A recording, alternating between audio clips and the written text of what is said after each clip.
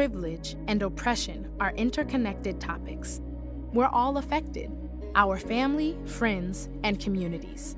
To understand these topics, we need to unpack the difference between two important concepts: equality and equity. Equality means sameness, so treating people equally means treating everyone the same.